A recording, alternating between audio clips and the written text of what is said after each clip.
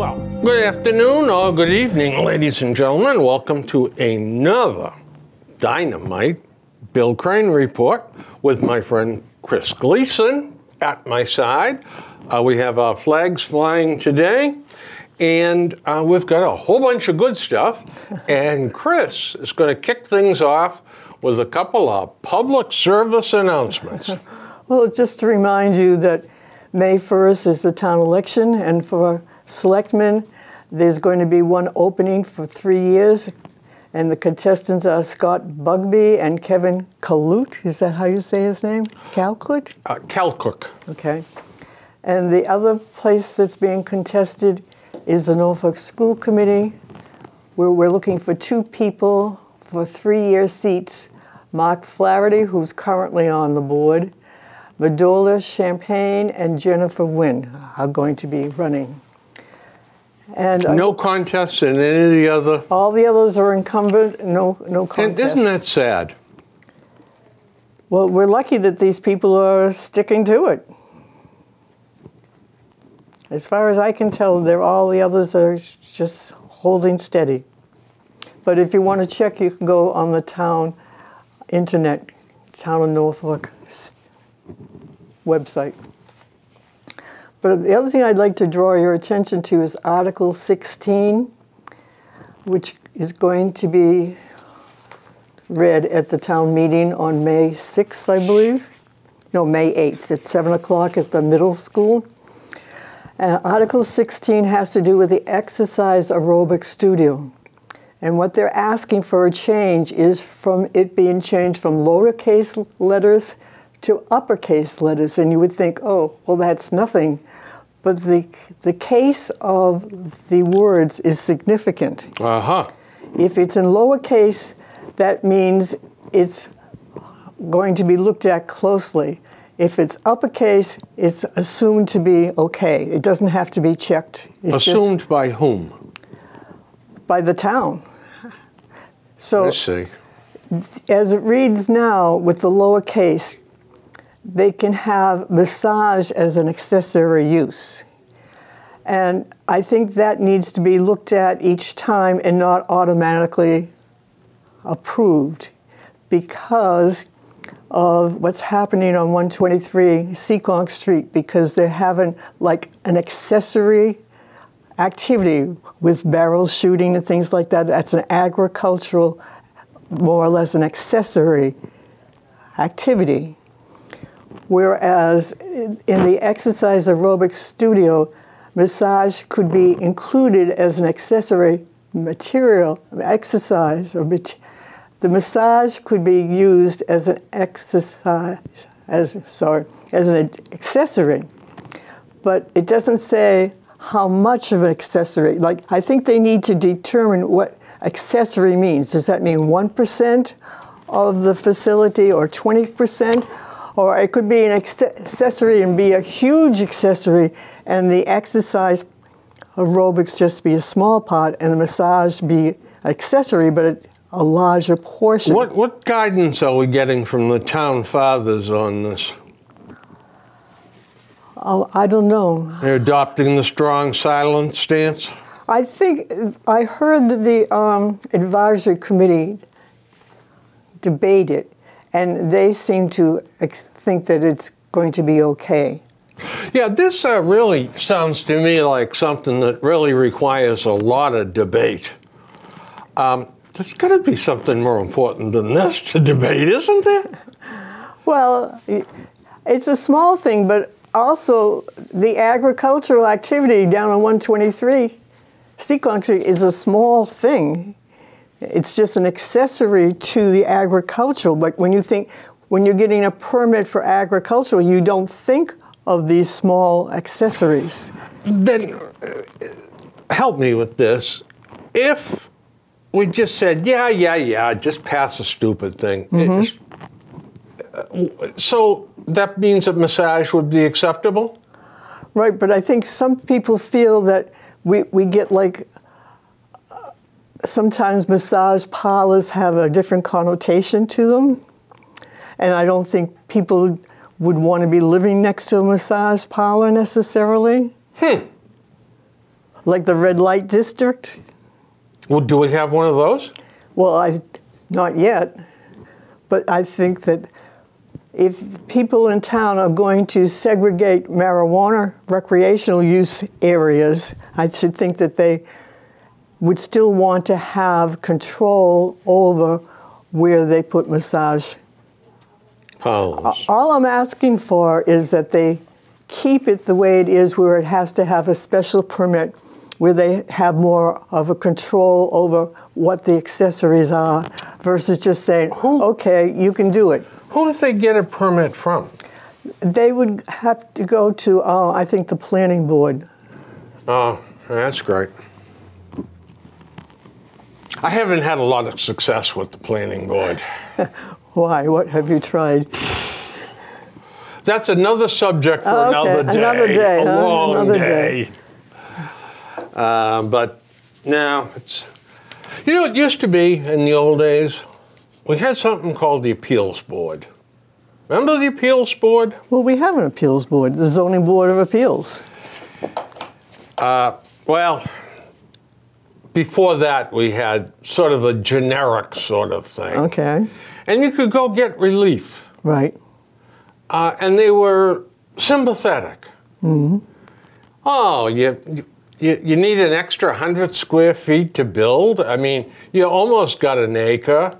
Yeah, we'll give you a variance. Sure, why not? Right. What the heck? It's not going to hurt anybody. Mm-hmm. But now it's, well, if you don't have the 100 feet, you're out. You're dead. Now, see, I don't see it that way. I see it just the opposite way. I see that everything that people go up to appeal for, they get.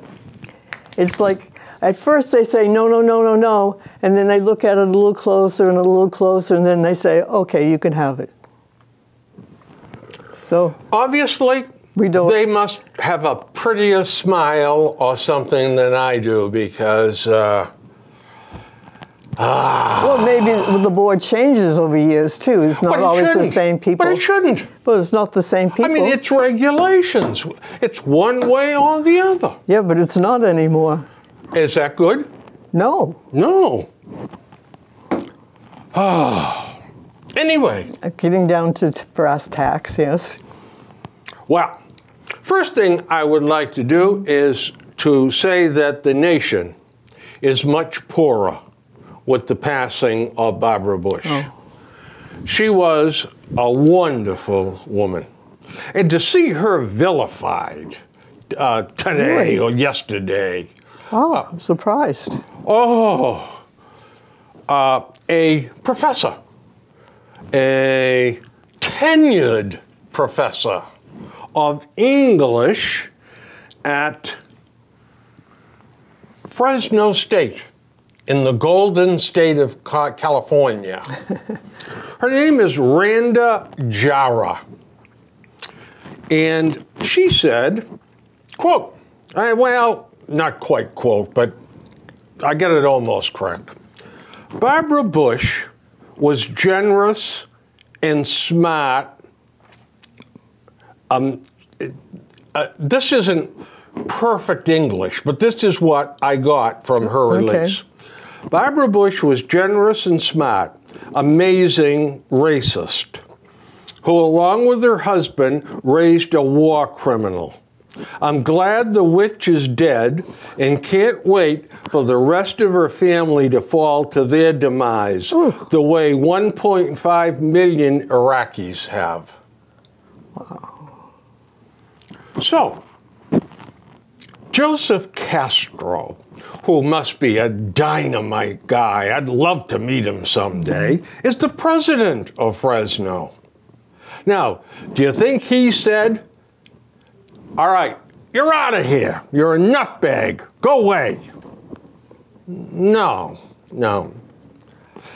He did say, though, that he heard from a lot of big donors to Fresno State. So here is his hard-hitting reply. Well, watch out for this, because this is hot stuff. Okay.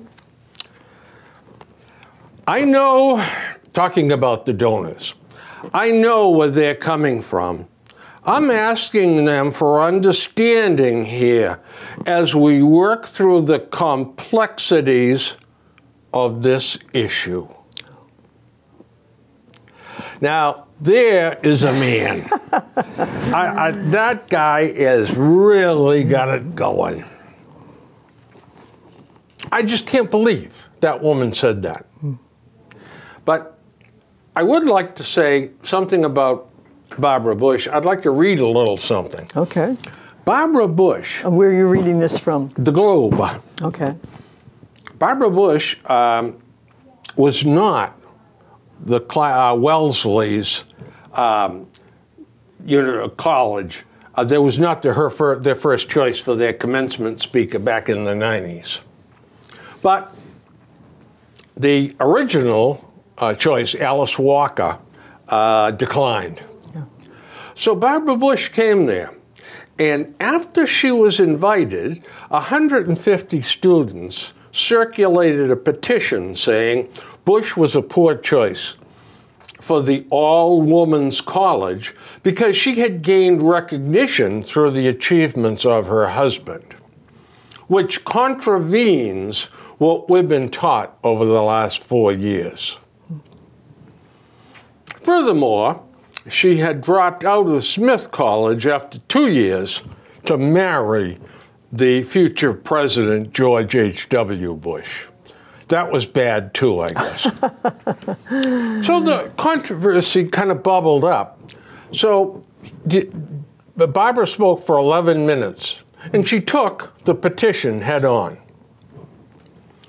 She poked more gentle fun at herself than at her critics. She urged graduates to choose their own path and not to let others define it for them, evoking the spirit of tolerance to counter those who protested that she was a poor choice for a speaker. Here are some of the highlights of what she said. I hope many of you will consider making 3 very special choices. The first is to believe in something larger than yourself, to get involved in some of the big ideas of our time. I chose literacy because I honestly believed that if more people could read, write, and comprehend, we would be that much closer to solving so many of the problems that plague our nation and our society. She's famous for saying that. And early on, I made another choice, which I hope you will make as well. Whether you're talking about education, career, or service, you are talking about life, and life really must have joy. It's supposed to be fun. One of the reasons I made the most important decision of my life to marry George Bush is because he made me laugh. It's true, sometimes we laugh through our tears, but that shared laughter has been one of our strongest bonds. Find the joy in life because, as Ferris Bueller said on his day off, life moves pretty fast. And if you don't stop and look around once in a while, you're going to miss it. The third choice, it must not be missed, is to cherish your human connections, your relationships with family and friends. At the end of your life, you will never regret not having passed one more test, winning one more verdict, or not closing one more deal. You will regret time not spent with a husband, a child, a friend, or a parent. Whatever the era, whatever the times, one thing will never change: fathers and mothers. And if you have children, they must come first. You must read to your children. You must hug your children. You must love your children. Your success as a family, our success as a society, depends not on what happens in the White House, but what happens inside your house. Bush then delivered a zinger to close her speech. Who knows? Somewhere out in this audience, may even be someone who will one day follow in my footsteps and preside over the White House as the president's spouse. And I wish him well. The crowd of 5,000 gave her a standing ovation. This is common sense stuff, wonderfully delivered. And we need to hear more of that. This is a loss to our country. Hopefully we'll remember her words. I think we will. She was a terrific lady. Well,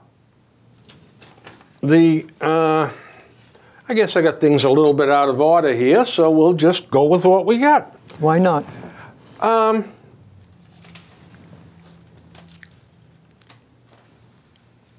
100% police. Okay. Okay? Always have been. But when a cop breaks the law, so much more is given to him in authority and standing in the community that when he breaks the law, he has to answer to the thought that so much more was expected of him. I think that's true of teachers, too. Yeah. I don't like to see these guys getting off and walking. This guy was drunk. He attacked an Uber driver, called him all kinds of vile, racist names, and then stole the car and beat the hell out of the guy. Told him he was a cop. The judge gave him 3 years of probation. No, that's ridiculous. And also really piled it on with some community service to be served at food banks or serving the poor lunches. It's not going to make an impression, is it? The district attorney had sought a 2.5-year prison term with 6 months to serve and the balance suspended during a 5-year period of probation. Even that is a pretty light sentence for something like this. He walks. Don't think it's right. It's not. Nope.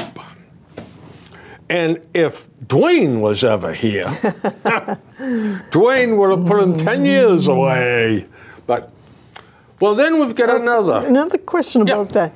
Should he be allowed to be a cop again? No. Will he be? Does it say that? He's been suspended.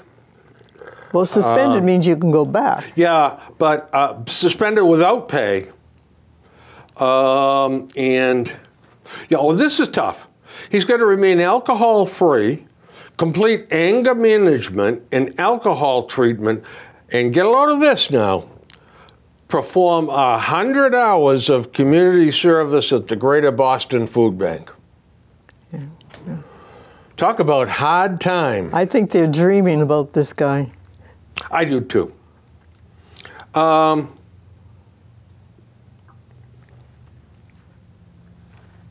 I think those programs are good, but to have all of that. Yeah, I think in another one of these articles leading up to this, I believe I know he had been suspended without pay. And I think before they could fire him, I think they had to wait for this, whether he's found guilty or not. Oh, okay. You know what civil service is. But I shouldn't think that he should be allowed to be a policeman again. No, they took his badge and gun. Which is symbolic, but nonetheless. Now we have this case. Sean Gannon, 32 years old, down in Yarmouth was serving, we talked about this last week, Right. serving a warrant. Right. Now, we find out that this fellow was a career criminal. Thomas Latanowicz had more than 100 cases against him. A litany of charges for stabbings, drugs, and gun offenses. He largely avoided jail time until 2014, and I think he was tossed for a year or two then. But, I mean, 2005, negligent operation of a motor vehicle. 2005, 2 counts of larceny of a motor vehicle. The first thing he was cleared of, second one, both counts were dismissed. Assault, September 2005, assault with a dangerous weapon. 2 counts of malicious damage to a motor vehicle, disorderly conduct. Dismissed. Possession of marijuana, continued without a finding. Armed robbery, case later dismissed. 2 counts of filing a false crime report. 3 counts of making a bomb or hijacking threat. 1 count of conspiracy. He pleaded guilty to the false crime report, and all the other charges were dropped.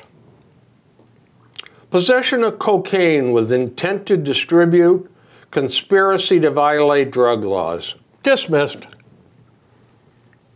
Assault and battery. Dismissed. Assault and battery, malicious destruction of property. Both counts. Dismissed. Violating a restraining order, threatening to commit a crime, and witness intimidation.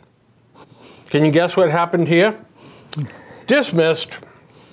Assault and battery with a dangerous weapon. Acquitted after a bench trial. Meaning no jury, just a judge. Driving on a suspended license, possessing a Class B drug with intent to distribute, possessing a Class D drug. The drug counts were dismissed. The license charge was continued without a finding.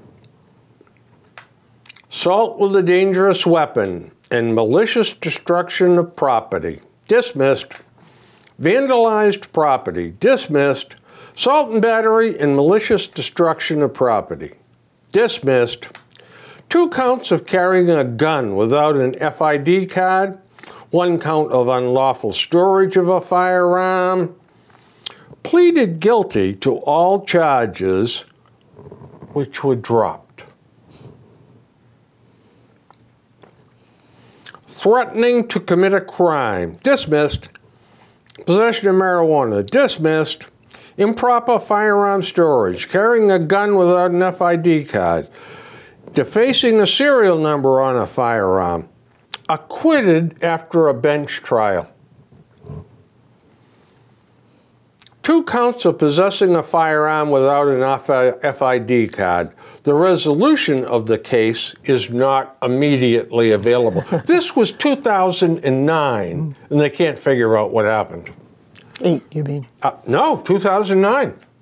What do you mean 2009? Oh, 2009, this goes right. back to 2009, okay. 9 years ago, and they cannot figure out what the resolution of the case was. Again in 2009, heroin trafficking, receiving stolen property. Resolution not immediately available. This got swept under the rug too. So is he taking this all to the same court? I don't think so. Possession of marijuana, intent to distribute. Nothing on that. Carrying a dangerous weapon, pleaded guilty and sentenced to a prison term.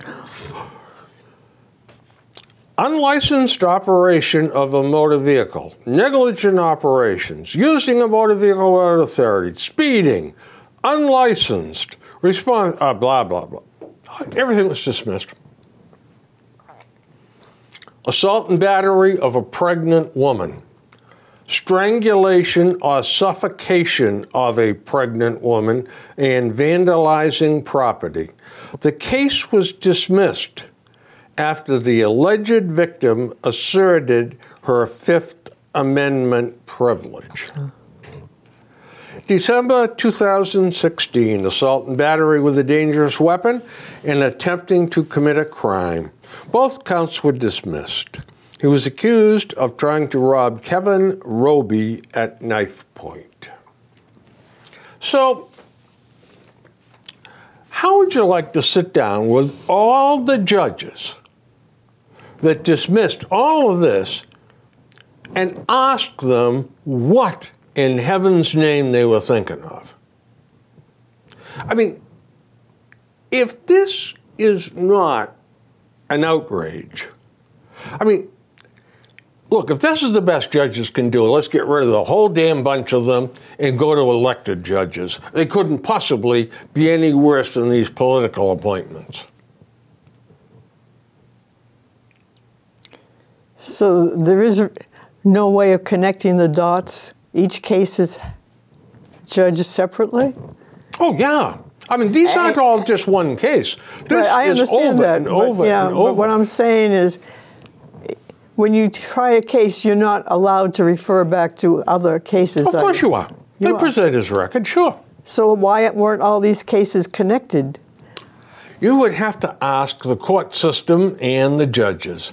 The judges take this into consideration when they establish bail and when they sentence somebody. You know, I mean, supposedly, with computers today, they should be able to have a repertoire. yeah. Yeah. How about this business about the third strike? When you're when you're grabbed for a gun offense for the third time. This guy's got gun offenses all over the place. So what goes on in the courts? I mean, how in the devil can we have an orderly society if we treat bums like this guy in this fashion? Keep on releasing him. Send him out.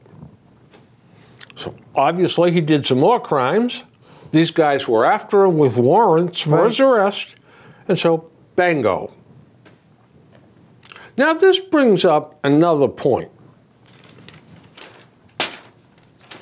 And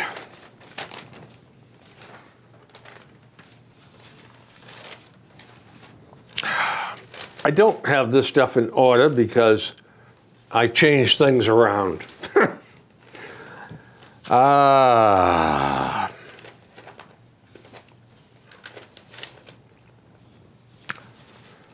Joe Fitzgerald, the best writer on the Herald, best writer in Boston. Another hero gunned down doing his job, talking about this young man. He was attempting to serve a warrant for parole violation to a suspect who at 29 already had 125 criminal charges on his probation record. What do you suppose the storyline would be this morning if Gannon had fired first? You know the answer, don't you? Of course. Marauders would have hit the streets to rail against trigger-happy police. The way it works these days, a lawman has to die before he's seen as a good guy. Wayne Anderson, a popular Boston cop, was off duty the day he approached a driver barreling down a one-way street. The driver shot him and killed him.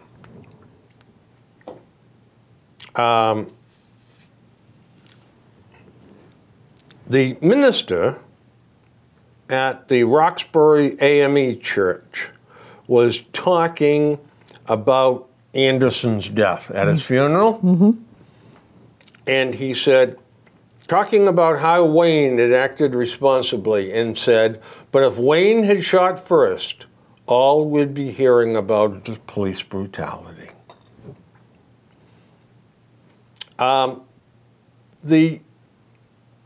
So to sum it up, that's what Sean Gannon was doing last Thursday, well aware of the risks inherent in encountering a malevolent lawbreaker. Undeterred, he ended his watch by doing his job, and in doing so, reaffirmed there is no greater love than laying down one's life for others. That's what this young lawman did for us. Now, I must tell you this, and we've talked about this before, but I'm going to say it again. Okay. So you're chasing a guy. There's been a armed robbery, and the guy flees on foot, goes down this dark alley. So you chase him down there, and he turns at you, and he points at you. The cops shoot him and kill him. He had a cell phone in his hand. Who's wrong? The guy who's running away, because he's the guilty one.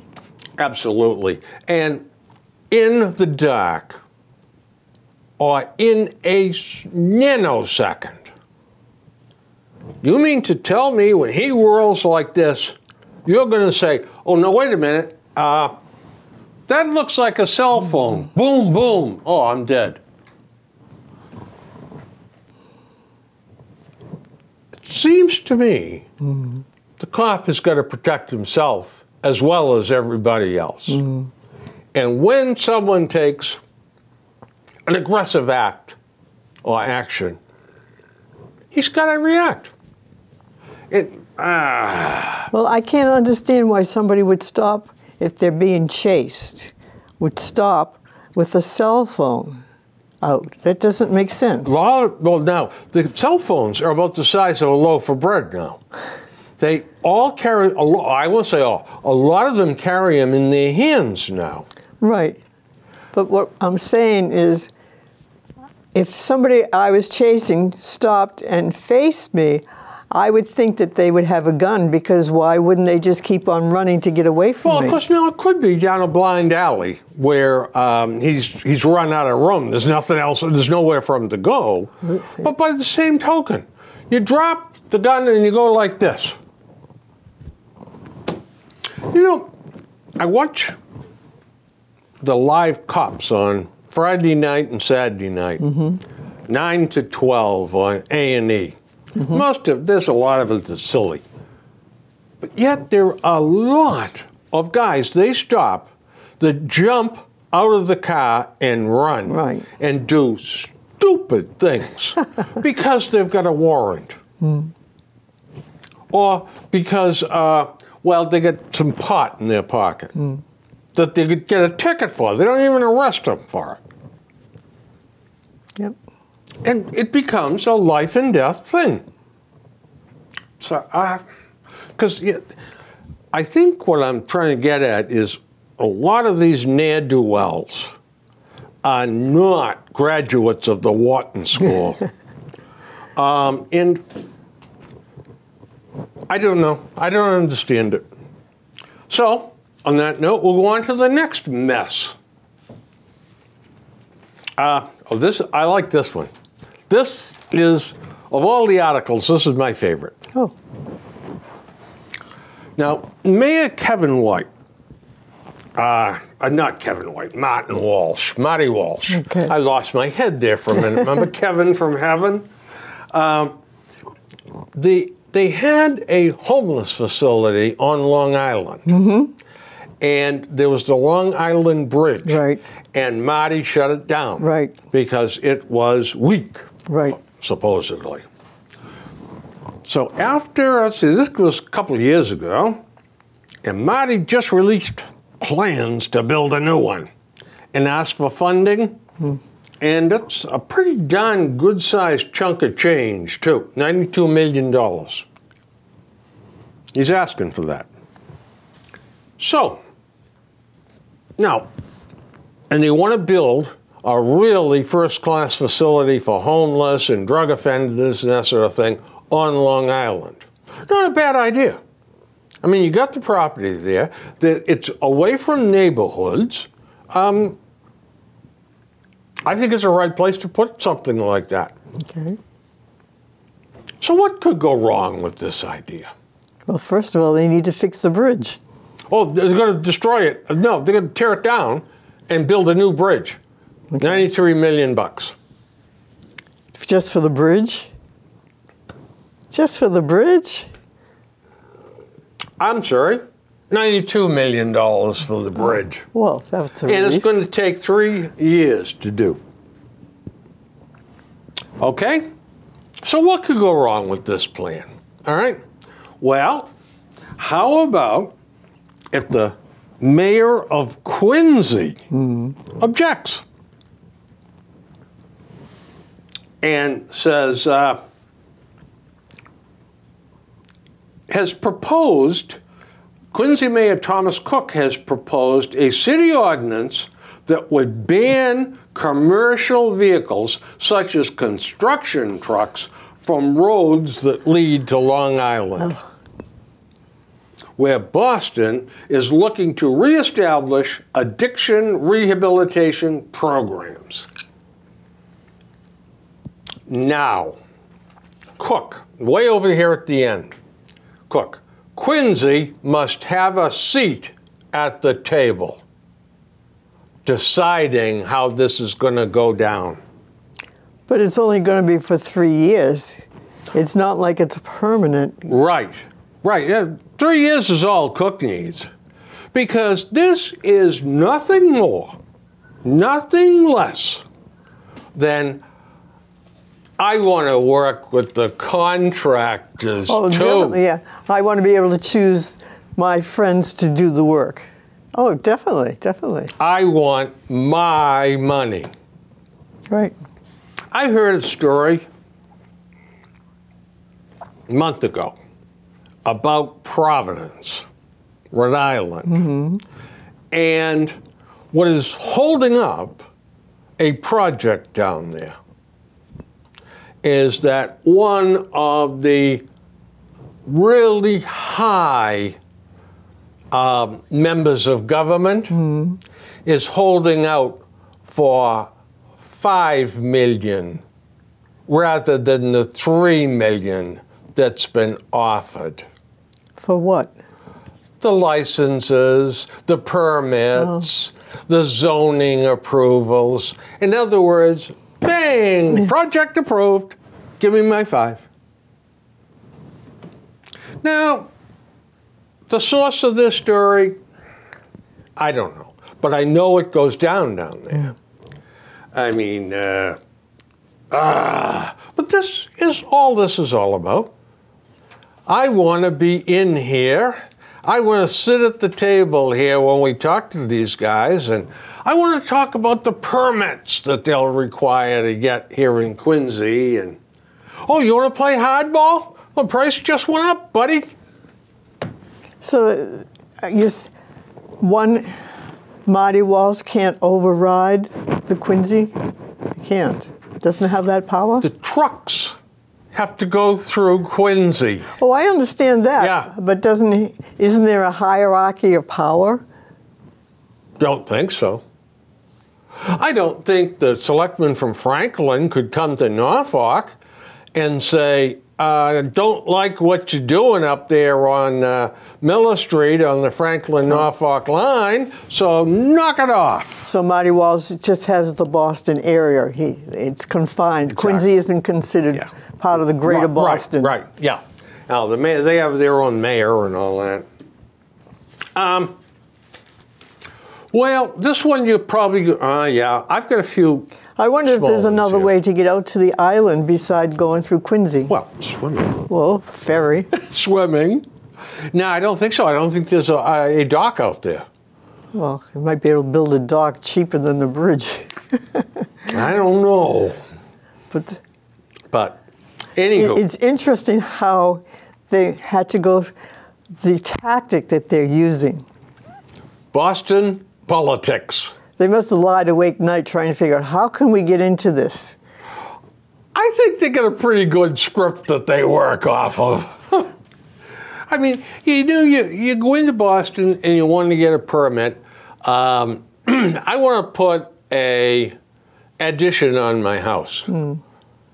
Well, you figure you go to the building inspector and he says, okay, now let's look at your plans, and yeah, these look all right, okay. So go down to City Hall, and it'll be $150 for a permit, and you're good to go. I'll be supervising this, and you should be great. But it ain't like that. Not like that at all. Well, you know, you're going to have to go to the building inspector, and he's a miserable SOB. Oh, yeah, they always are. So listen, he's a friend of mine. Oh. So look, maybe, I don't know, if you give me $1,000, 500 for me, 500 for him, I think I can get this permit in your hands in about 2 days. Otherwise, good luck. So what's the guy going to say? All right. Yeah. Once he coughs up the 1,000, then watch what happens when the electrical inspector comes and the plumbing inspector comes. Oh, boy. All right. Well, here's something I think you'll find this of great interest. Mice that live in the basements of New York City apartment buildings carry disease-causing bacteria, antibiotic-resistant bugs, and viruses that have never been seen before. They've been examining mouse droppings, and they are very scared by what they've found. And this is in New York City. Yeah. I wonder it's because of a lot of immigration and different countries' boats Bringing their own mice? Well, they do. I know they do. That's how the rats got here. Right. And I heard an interesting thing the other night on the television that they're now thinking that Lyme disease is not carried by deer ticks, but by mice. I suspect there's a chain. Okay, now I know the deer ticks are on the deer. I know that. Oh, yeah. Yeah. But are they the ones that cause the disease? Damn. I know we're almost trying to reinvent the football here. Yeah, I don't know, you know, we know so little about Lyme disease. I've had it numerous times. Oh. Lucky, aren't I? Yeah, well, he survives. I guess it can be quite debilitating if it's not treated. You get that part right. Lisa from Home Solar Solutions called me the other night. And I stopped her, and I told her that if God had intended us to use sun power, he wouldn't have given us electricity. She called me an idiot and hung up. Yeah. Now, I thought that was kind of rude. Oh, really? Yeah. So listen, if Lisa calls, any of you people, treat her gently because she's kind of got a hair-trigger temper. We certainly don't want. Now, another thing on TV that really makes me mad. Coast One is the name of a company. Oh. And you know what they do? No. If you fall behind and you owe a bunch of money to the IRS, they'll go and negotiate it down for you. Yeah. We know all the tricks. So they have this couple standing there. He's kind of daffy looking, and she's a blonde and smiling. And so anyway, she said, we fell behind on our business and personal taxes, but Coast One negotiated our tax liability from $42,000 down to $294. And with that, she goes, and he's going, now, what's wrong with this picture? People aren't paying their full share of what they owe for taxes. Bingo. And guess who is paying it? Oh, we're paying for them. We're paying it. I'm sure. And they're smiling, not because they've pulled off a deal. They're laughing at us. Oh, well. They're saying, Billy, look at this smile. That's because you're paying. I don't think they think that far. You underestimate them. They're horrible. But a lot of the times they do get rid of the interest off of the loans, so off of the taxes. So they end up paying what they really owe for taxes. It's just that they're not paying the interest that accumulated over the years. Yeah. While they ignored the fact that they owed the money. Right. Yeah. I also, all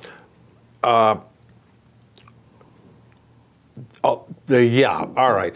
This may have been one of those rare moments when the IRS misinterpreted the law, and these people were charged $42,000, and they shouldn't have been.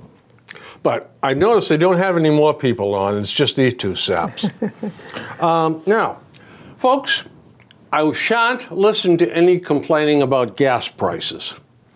In London, a gallon of gasoline is now $6.50. So there. Well, it makes people not drive around so much, which is good. Less pollution. Yeah, but less fun. Less fun. But they got to pay for their health care. And they're paying well over double what we're paying for national health care. Because that's what's causing this huge differential. Really? Oh, yeah. Because that's how they pay for it, as part of it is the gas tax. Oh.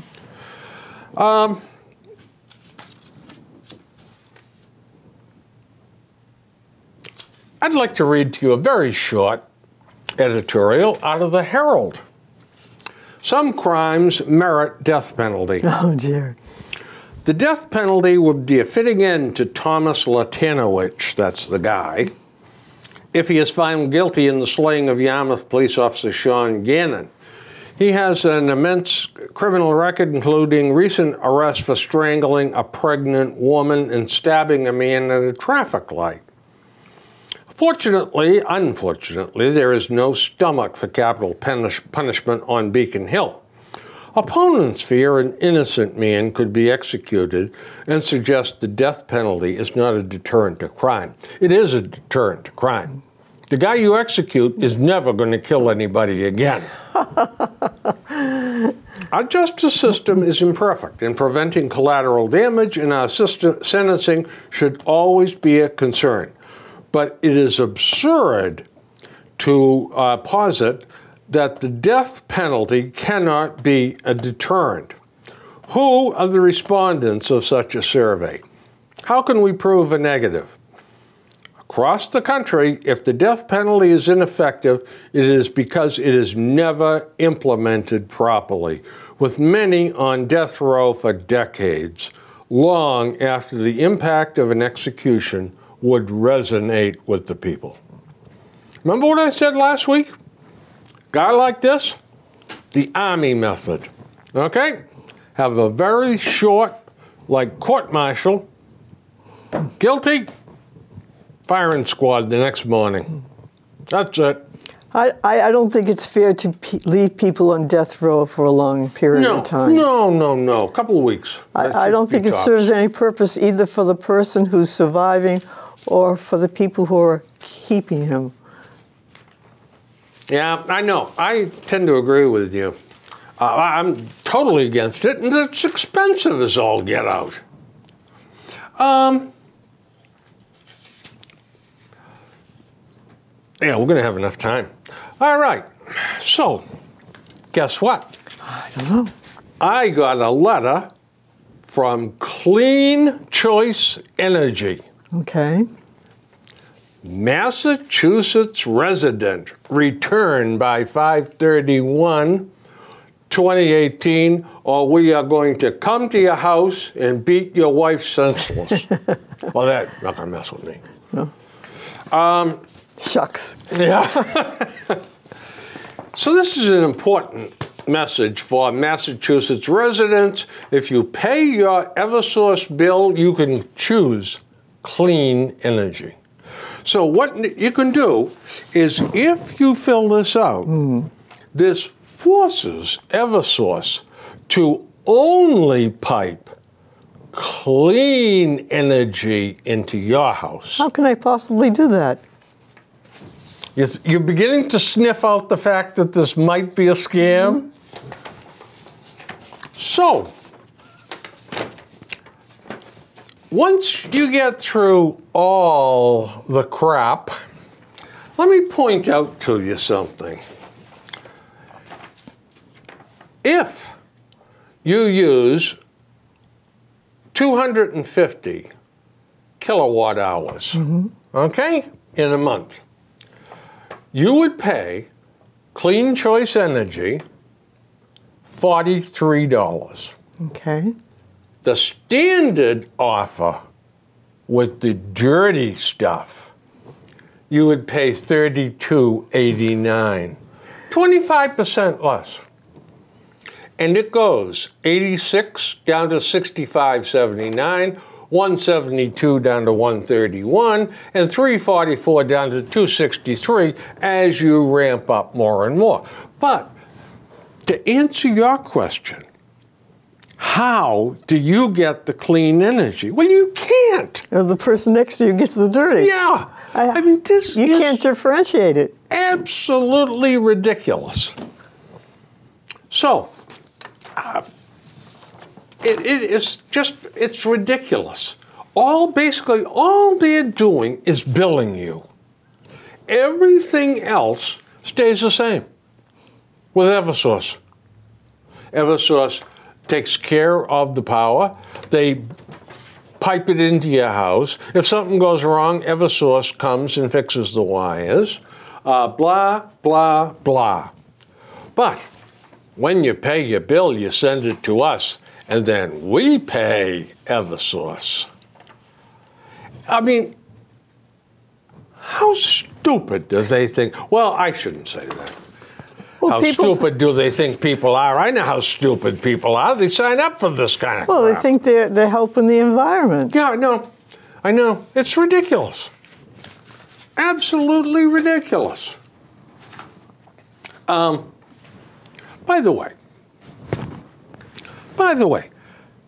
I'm a walking, talking contradiction, okay? I'm willing to buy off on that. But the windmills out in California, they're high up on mountaintops and ridges and everything, generate a lot of electricity. Okay. They also kill eagles. Raptors fly with their head down, looking for mice and rabbits and that sort of thing. They don't see the windmill. They fly into it. We're not going to put any mesh around it. We're not going to do anything. Tough stuff on the eagles. You know, I asked that question when they first put them up, and they said, oh, they're not going to bother the birds at all. That's baloney. Now, we don't have as many golden eagles around here. We'll get hawks. They're raptors. Yeah. Okay. Well, who cares about hawks? I mean, they chase my little bluebirds around. Good, I don't want the hawks anyway. There's people that are strange, I'll tell you. So, shall we finish up quickly on Chappaquiddick? Have you been tempted to go see the movie Chappaquiddick? Not at all. Talking to a couple of people and reading a bunch of reviews, they say it is as I thought. It's well balanced, and people, and there was something in the Globe or the Herald, I forget which, that I saw, and they said, people walking out said, I knew all that, and yet we kept electing that guy.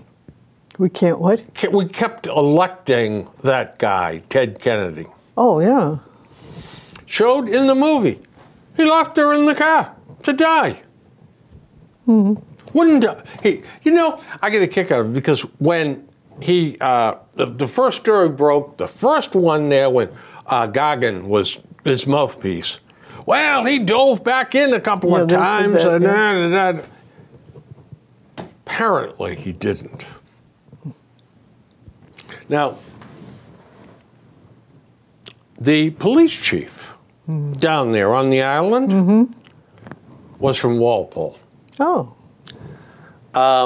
And he came up sometime afterwards, and he came into the police station because he knew the police chief. And they talked. And I don't really feel comfortable saying what he said, but he said, one of the things I can tell you, he said, about 15 minutes after it happened, it was taken out of my hands and I was told to go home. Yeah. You're not to be involved in this. Oh, yeah. He said, so I wasn't involved. He said, and anything they said that I said is a lie. Oh. He said, because I have never said anything.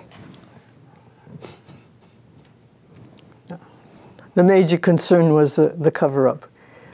I mean, he didn't go and report it right away. 9 hours. And he consulted advisors His for what to do. lawyer, the consigliere of the Kennedy family. You know, how? And you know what?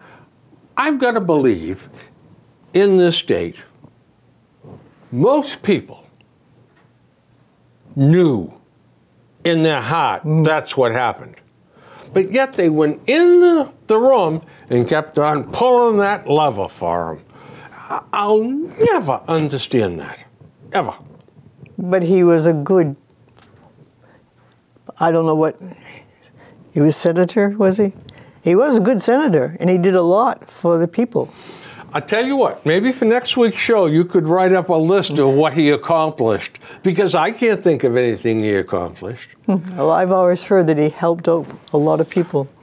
I can tell you that the immigration bill was a horror show, and we're still living with it. We can't get rid of it. That was his idea. Listen, everybody said he's a hard-working guy. He's a hard-drinking guy, too. All right? Sometimes they go together. Yeah, they sure do. Yeah. Well, anyway, folks, I think I got to one page out of what I wanted to talk about. So look, you're just going to have to come back next week and check us out, because find out where it was I didn't talk about this time. So listen, I think spring is going to come probably in May. Is that your prediction? Yeah. We're going to have spring this year, really? I don't know. All I know is the long-range forecast is still nights in the 30s and 40s. So friends, keep smiling, and who knows, maybe this is either the beginning of the Ice Age or just spring is being delayed. But anyway, have a good time, be kind to each other, and we'll see you next time. Bye. There.